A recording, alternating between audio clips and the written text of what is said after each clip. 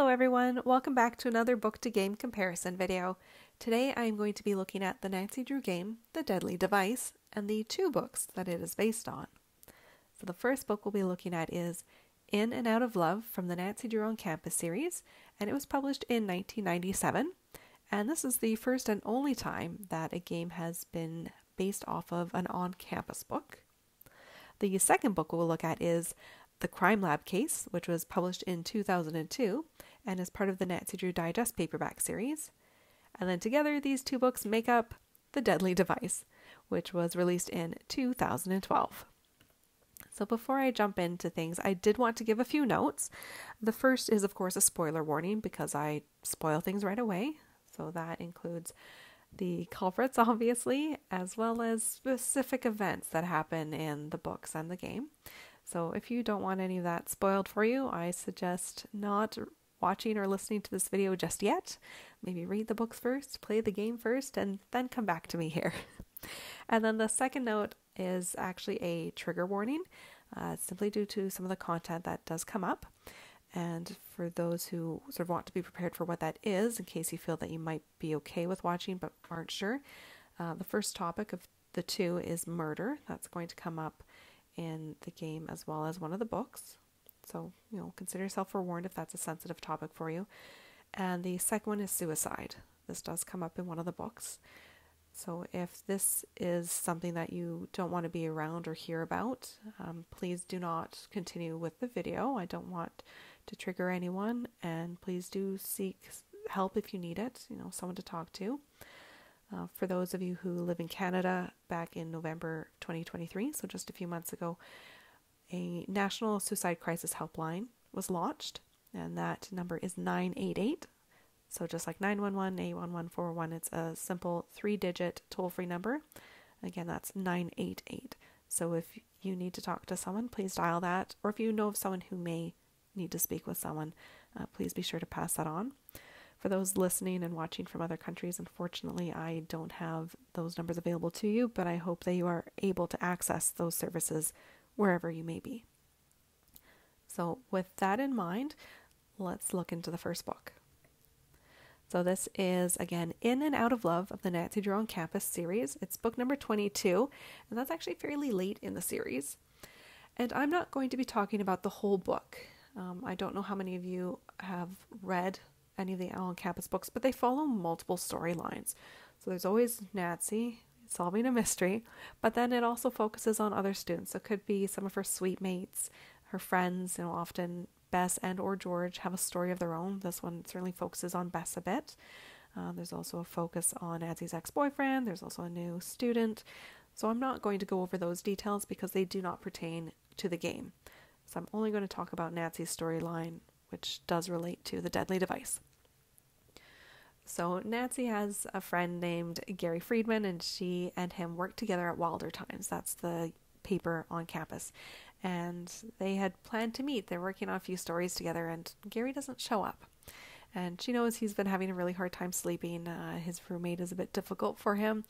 He's always up late studying, and he has a Walkman on, and he hums along to it all the time. So Gary sometimes doesn't even sleep in his dorm. Nancy's found him at the Wilder Times office a couple of times sleeping there. But he's not there this morning. She thinks that's a bit odd, and so she has to call the sports team she's going to meet up with to postpone, and she's wandering, and then she sees a crowd and hears an ambulance and discovers that an accident has happened. And as she approaches, she sees Gary's body, and it looks like he's fallen out of his dorm window as he's on the ground outside of his dorm building, and he was on the 3rd or 4th floor, and unfortunately he has died. And Nancy has a really hard taking this in. She can't believe that Gary would jump. And that's what a lot of people think, is that he died by suicide. And one of the reasons she can't believe this is because his camera is found near his body. And why would he jump with his camera? That just doesn't make sense. She also knows that he's been very excited lately. He's just started a new relationship with a girl he's had a crush on since freshman orientation. And he'd recently won an award in photography. He had so many things to look forward to that she just can't reason that with this action. And so then she goes up to the dorm and wants to explore and investigate, but she can't. There's a police officer there. But she leans her head in and she sees a suicide note. And so she's then conflicted, but only briefly, because she reads it and she is very aware of the language used, the word choice, and it doesn't sound like Gary. So this further motivates her to look into what happened to her friend, because she cannot believe that he chose to jump out of the window. She doesn't think it's genuine. So she now starts investigating his life and the people he was involved with. And she looks into the girl he's just started to date, his roommate, and the ex-boyfriend of the girl that he was seeing. So the characters for this storyline include, of course, Gary Friedman. So this is the photographer and friend of Nancy who has died. Then there's Trevor McLean, and that was Gary's roommate. And he seems very upset about what's happened to Gary. Then we have Mara Linden, who had just gone on one date with Gary, and he was very excited about her, and she seemed to feel very inspired by him. And then there's Sean Masters, who used to date Mara and is very protective and possessive and can be rather violent. And so Nancy's trying to figure out who could have a motive, and Sean comes to mind because of his threatening behavior, but then she learns of an alibi for him. And this is actually through Mara.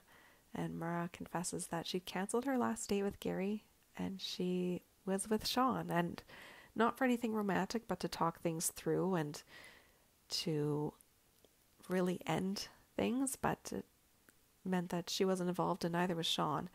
And that sort of left Trevor or some other person who Nancy hadn't thought of. And then she remembers the camera. She'd found Gary's camera and meant to bring it to the police because she thought this, not only was it just evidence, but a big clue and very, very telling that it didn't make sense for Gary to have jumped. And she finds that there's a roll of film inside it. So she takes it to the photo lab in the university and she develops the film. And the very last photo he took is a blurry shot. And she recognizes the cap of the person in the picture, and it's Trevor, the roommate. So she takes this photo to the dean, who then calls in Trevor, and Trevor confesses, but not to murder. He admits that he and Gary were play fighting, and Gary accidentally fell out the window. So this was a tragic accident, but Trevor twisted it. He'd heard a rumor that if his roommate died by suicide, he would automatically earn a 4.0 GPA, and Trevor's been so studious, so focused on his schoolwork that he decides to twist it to his advantage and writes this fake suicide note. But he feels guilty about it. And it's just a truly tragic storyline. It was an accident, and I got twisted, but it could have all been resolved very quickly. It's a very somber story. It's very sad. So let's move on to one that's also a little heavy, but not quite as bad. So this is the Crime Lab case. It's book number 165 of the Nancy Drew Mystery Stories, also often referred to as the Digest Paperbacks.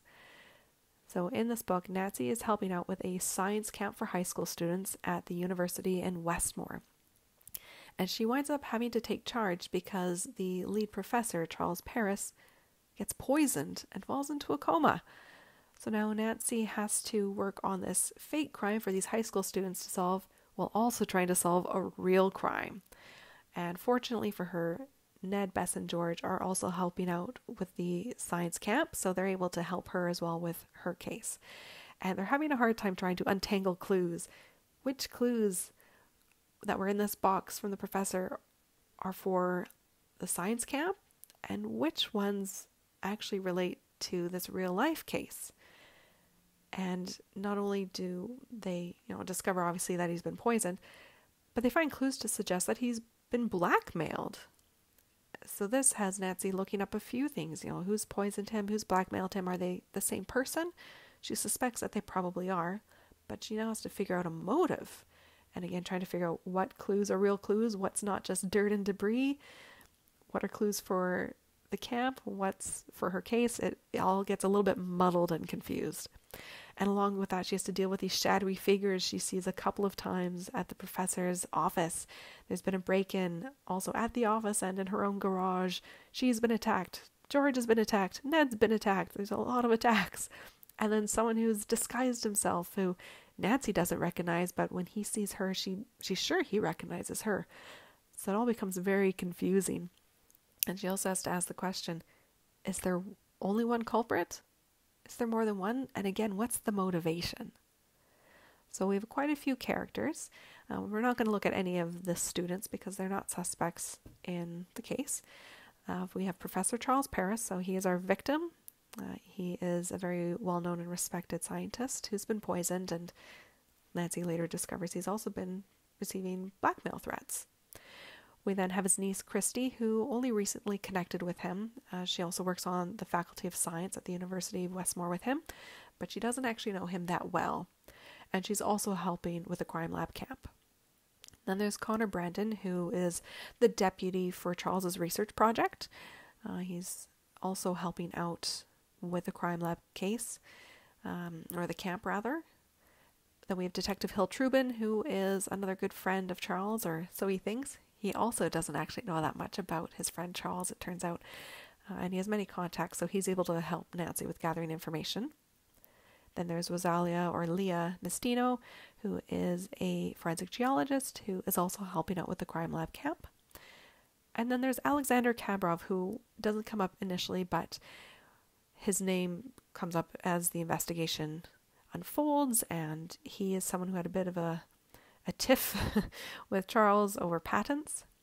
And then there's Shep Jackson, or S. Jackson as he first comes up, and this is someone who Nancy doesn't know, and is a little bit surprised when she unearths the identity of Shep Jackson. So as she is again muddling her way through different clues and incidents and attacks, what she finally unearths is that Charles Paris was born Shep Jackson. But when his mom married his stepfather, he changed his name to Charles Paris. But then he moved back to Australia to go to school, and he went back to the name Shep Jackson. And while he was at school there, he was accused of murder. But he was not charged. He always maintained his innocence. And when he moved back to the States, he then went back to the name of Charles Paris, because he didn't want people associating him with this incident that he claims to have been innocent of.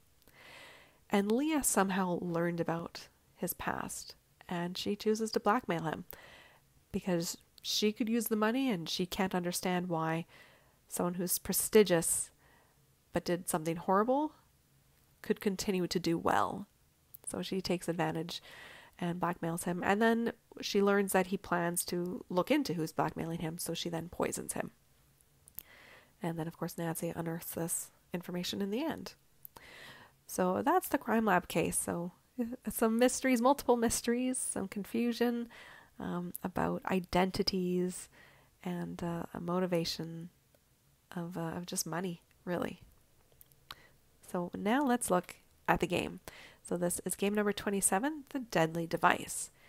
And for this case, Nancy is tasked with solving a murder at a remote research facility in Colorado. So she right away has a case she's working on. She doesn't stumble into one. And because it's so remote, she winds up staying on site, which is very useful for her. This way she can question suspects who work on different shifts. She's able to learn about who gets along and who doesn't. And she's also able to snoop around their different work areas while they're not on shift. But she also encounters quite a few terrifying incidents. You know, there's some trouble with the Tesla coil. She gets locked into the photolithography lab, and there's no air circulating, which was not the person's intent. They didn't know that was happening, but it becomes a very deadly situation for Nancy. And she really learns about the true power and danger of electricity as she's investigating this murder. And of course, learning about Tesla coils and learning about Nico's research, and Nico being the victim of murder. So the characters at the lab are first and foremost Nico Jovic, our murder victim, who was very protective of his research, but also felt it should be shared publicly. There's Victor Lawsett, who's the co-owner of Technology for Tomorrow Today building, who worked with Nico. We have Gray Courtwright, who's head of security, and not very talkative. There's Ellie York. She works the night shift with Gray, and is the one who found Nico's body. Next, there's Mason Quinto, who shares office space with Ellie but works the opposite shift. He's there during the day, and he and Ellie don't get along, and he seems to be fine with that. And then there's Ryan Kilpatrick, who is the one who is suspected by police, as well as seemingly from Victor, of committing the murder. So Ryan is sort of the initial main suspect of this case because she had helped wire the machine for Nico, but she's been framed for his death. Her innocence is proven, and once it's proven, Ellie and Mason are then set up to take the fall. And what we learned is that the true murderer was Victor, and he had expected complete ineptitude from Nancy. He didn't think she was actually going to achieve anything and truly be able to solve this case. And that's actually why he brought her on. He knew that a murder case wouldn't just go away. So he wanted a quick resolution. He wanted Ryan to be found guilty, and he thought Nancy would do that for him. But she didn't. Instead, she proved her innocence instead of the fake guilt that Victor was creating for her. And the reason that Victor murdered Nico was, as sort of mentioned already, is that Nico thought the public should be able to have free access to their research. Victor did not like that idea. He wanted this priceless, I don't even want to call it a product, but this priceless entity to be sold. This was all for financial gain. And that is, in essence, the game The Deadly Device. So with that, we can now do a proper comparison between the three mediums. And we'll start by looking at titles. So for the books, we have In and Out of Love and The Crime Lab Case, and then the game The Deadly Device. So clearly no overlap with our titles. So looking at the first one, the on-campus book, In and Out of Love, that title wouldn't work because it doesn't fit the story of the game.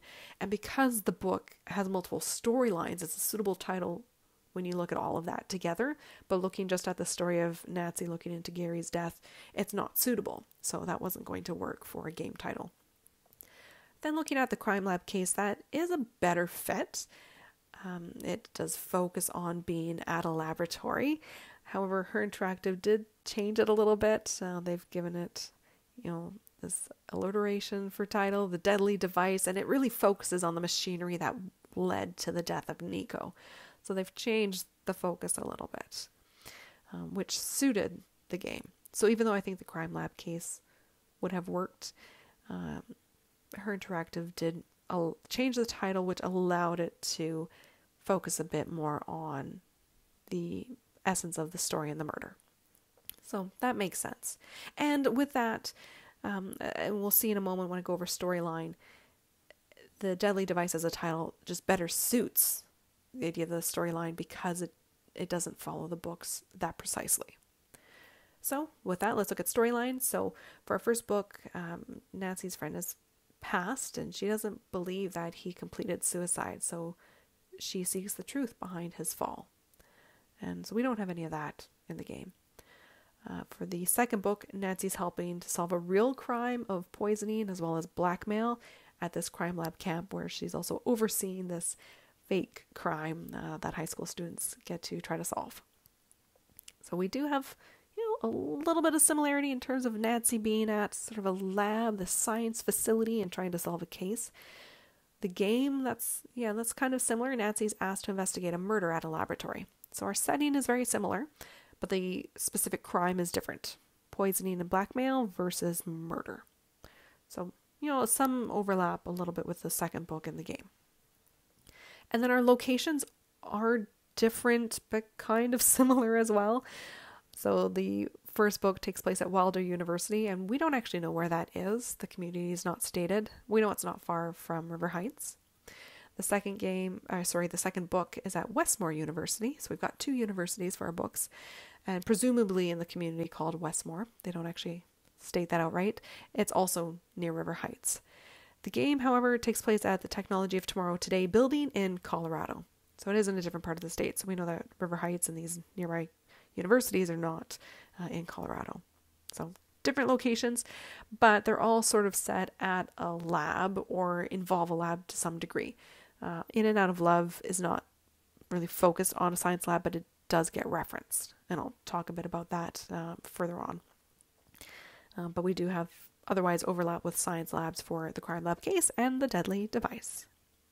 So now let's talk characters. There's not a lot of overlap with characters. There are a few, but not many. It's a bit of a stretch with them, as we'll see. So we'll start by going over the first book, then the second book, and then the game, and where there's overlap, we'll just see those as they initially come up. So again, starting with the first book, In and Out of Love, we start with Gary, who is a photographer for Wilder Times, and he struggled with sleeping in his dorm. He's also recently started seeing this girl, Mara Linden, who's had a crush on for a very long time. And then he winds up dead. So Nancy is investigating his death. And we could say there's, similarity with his name as far as Gary and Gray from the game. But I mean, they're not the same character. So I haven't bothered to say that they're similar. The second character from this book is Trevor. He is the roommate of Gary, and he's really high-strung. He's very studious, and he claims to have been in the science lab when Gary fell. That's his alibi, and we see his name on the entry log for the lab. But in truth, he had to leave the building early, and he got back to his dorm, and he and Gary were messing around playfully, and Gary accidentally fell from the window. So Trevor is, you could say, the culprit, even though it was an accident, but he did write the suicide note to make it look like suicide. The other two characters from the book are Mara and Sean. So Mara is a love interest of Gary. They'd gone on a date, which they were both very excited about, but she used to date this guy named Sean Masters, who isn't the nicest guy, and she initially doesn't give an alibi for the time of Gary's death.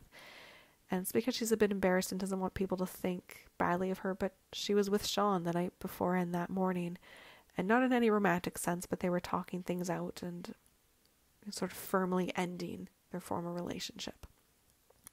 And then speaking of Sean, so he's the ex-boyfriend of Mara. He's very jealous of Gary, and he threatens anyone who keeps Mara away from him. And this is a big part of why he is high on Nancy's suspect list initially, because he's fearsome, he's very scary, he's threatening, he's very possessive, and Nancy bears witness to this, as do her friends who relay it to her. And he's been known to be physically violent with others, so he probably could push Gary, but as we know, he didn't. So those are the characters from the first book, and again, there's no overlap with them. Now if we look at the second book, we're going to see our first bit of overlap. Yay! So we have Charles Paris or Shep Jackson, one of his names, and Nico Jovic. So this is the victim, who we could say is a secretive man of science. So in the second book, The Crime Lab Case, Charles was poisoned and blackmailed. And this is because he was accused of murder in Australia when he was using the name Shep Jackson. And he claims he was innocent of this crime, but someone found out about this and is using that information to blackmail him. And then they decide they're going to get rid of him, poison him, when he decides to look into his blackmailer. Now in the game, Nico has a secret office, and he worries about the work of his co-workers. You could say he's often checking in. He's particularly worried about what Mason is getting involved in. And he's murdered because of his belief about free access to the wireless transfer of energy, which is the project that they're working on at the lab. So our overlap really is partly because of their secretive nature. And I should say with Charles, he was very secretive about his former identity as Shep Jackson. He sort of wrote about Shep in code, which made it seem like it's someone else. So they're both secretive people, but both ultimately meant to be good people, and they are the victims. So a book-only character that we're going to see here is Charles's niece, Christy, and she's only recently become acquainted with her uncle, the professor, and actually doesn't know much about his background. And she's helping with the camp and is able to help Nancy out, and she's the one who asks Nancy to look into things and to take the lead when Charles becomes poisoned and falls into the coma. Now we have another little bit of overlap. This is a little bit of a stretch. It's between Connor and Mason, so they're both co-workers of the victim. So looking again at the crime lab case, Connor is the deputy for Charles's research project, and is also helping out with the crime lab camp. And Charles entrusted a secret to him, and that was that he was being blackmailed. And Connor doesn't want anyone to know about this. He doesn't want anyone to find out about it. He's trying to keep this secret for Charles. So he sneaks into Charles's office a couple of times to look for the evidence. And he bumps into Ned and Nancy, and he leaves his own evidence behind. And he doesn't know if he can trust Nancy. And again, this is because he's trying to keep that secret for Charles. But in the end, he tells the truth because he's been caught. But ultimately, he's not a bad guy. He's trying to protect his friend. So his counterpart for the game is Mason. And Mason hates that Nico would access his research and use it without his permission. So they did not get along. So that's kind of different between Connor and Charles. Mason and Nico were kind of butting heads. But they did work together. And Mason was also framed by Victor after Ryan's innocence was proven.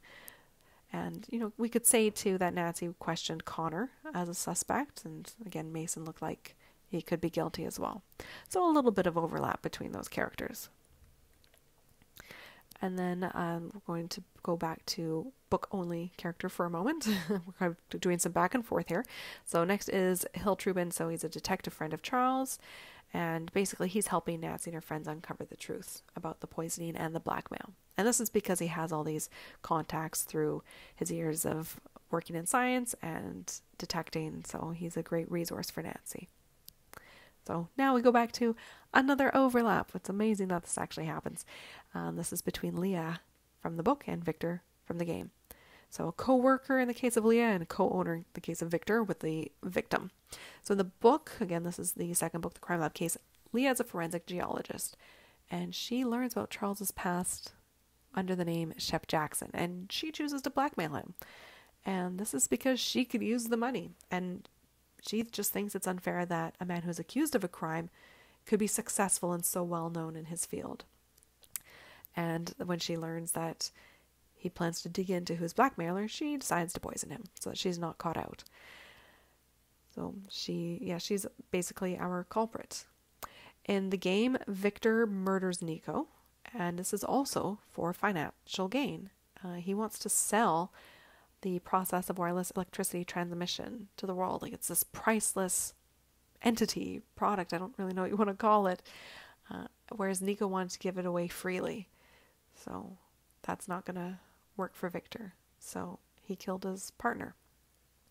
So yes, those are the culprits from the second book in the game, and that's where we see overlap, especially with that motivation of money. And then the last character we'll look at from the book is named Alexander.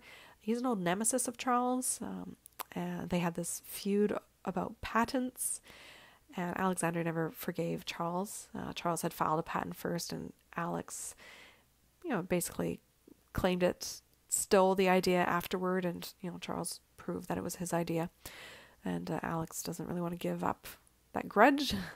And then he's recently returned to Westmore to check in on his enemy.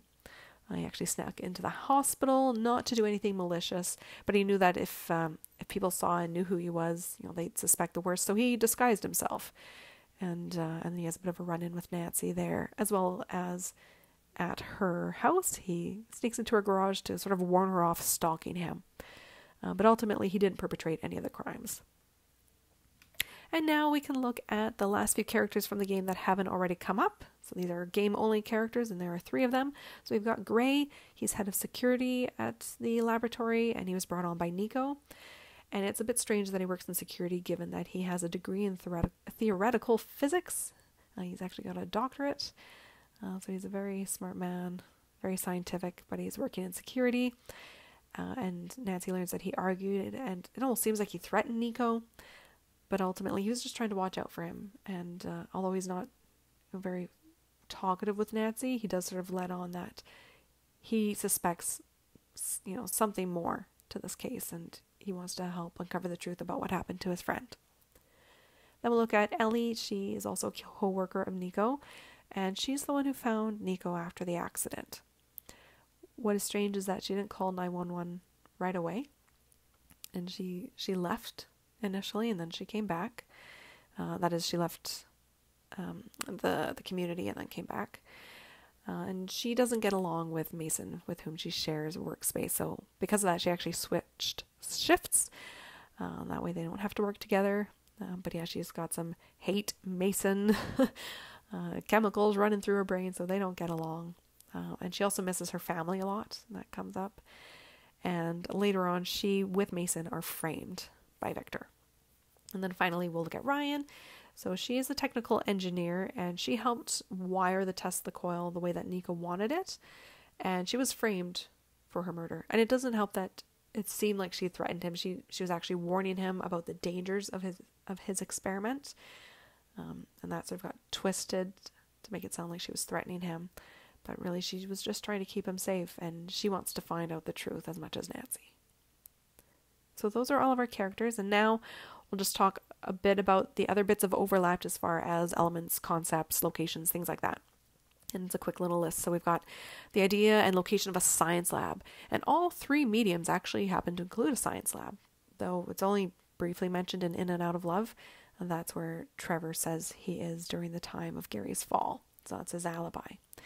Whereas the other two stories, the crime lab case and the deadly device, it's the main location for the mysteries. Then we have entry logs. So again, for In and Out of Love, it's actually kind of important. They are what show that Trevor was at the lab when Gary fell. However, when Nancy checks again with the log, she also learns that the building had to be emptied. So we now have to sort of question the reliability of this log. And then for the game, we have these access logs for anyone who, these logs for anyone who accessed the lab with a card reader. And there's an unexplained entry which is blamed on a glitch. So we do have this overlap with the use of entry logs as evidence. And also overlap with the first book is photographic evidence. So Nancy develops this film of Gary's which shows his final moments, and they show who he was with. And ultimately this photograph is what proves someone's guilt. In the game, photographs are actually used to prove someone's innocence. And in the case of Ryan, because there's photographs of her at an award ceremony, and they prove that she couldn't have committed the murder. So again, overlap used kind of the same way, but also the opposite way. But always nice to see when elements are taken from a book and actually used in the game. And the last thing is financial gain as a motive. And this is looking at the second book, the crime lab case and the game, where both culprits are motivated by money to act against the victim. And that's pretty much it for overlap and comparison. So we'll conclude. The 1997 and 2002 novels provide a general basis for the game that was released in 2012. And that's ultimately the presence of a science lab. And it drives two of the stories, certainly, while the third one, that being In and Out of Love, it provides and then breaks someone's alibi, but is still an important aspect of the story. And then Her Interactive changed many characters, and they don't use any of the same names. There are a few shared characteristics, which is why we do see some overlap. So, that motivation of money for our culprits is a good example of that. And then a lot of events were changed or not included, new ones created. Being in this physics lab is very different than either of the books. So they're creating new events, and, murder by Tesla coil wasn't part of either book. And they chose not to include poisoning, although that would have worked, but it doesn't tie in quite as well as the Tesla coil does. But they did keep a few small details, again, from the first book end, so that idea of entry logs and photographic evidence. And really, the big difference we're seeing is the type of science explored varies between the second book and the game. So the book focuses more on using science to solve a crime, and that's the purpose of that book. That's the story. So they're using chemistry, DNA is being looked at, forensic angles of things, whereas the book is about physics and electricity, so very different types of science. But nonetheless, it's very clear that Her Interactive was inspired by that book, The Crime Lab Case, for their own science-based story, even if it differed quite a bit. And really, they did a tremendous job, even though the game doesn't really match up with either of their source material. We can still see where they got their ideas from, even if just a slim basis.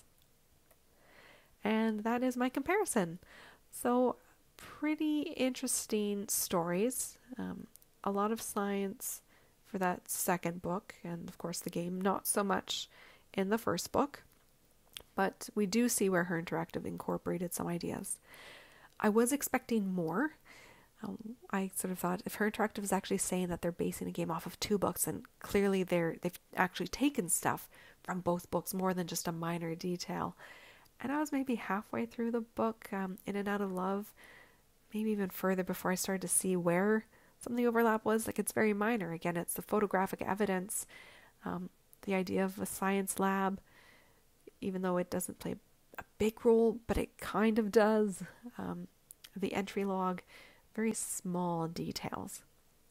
But they were incorporated. Her Interactive did do that, and I'd like to think that was intentional. So it was purposeful. They could rightly claim that the Deadly Device is partially based off of In and Out of Love. And it's much more obvious in terms of the crime lab case simply because of location, being in a lab, although the labs differ completely.